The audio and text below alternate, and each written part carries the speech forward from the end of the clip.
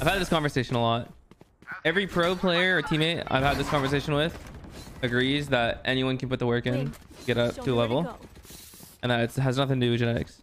But it's only the people that aren't pro players in anything that have disagreed with me. You go play like top B or something. But that doesn't mean you just put time in mindlessly and you will get there. You have to put the right kind of time in. It's like productive hours, you know? I think that you might be predisposed to picking up certain things quicker than others.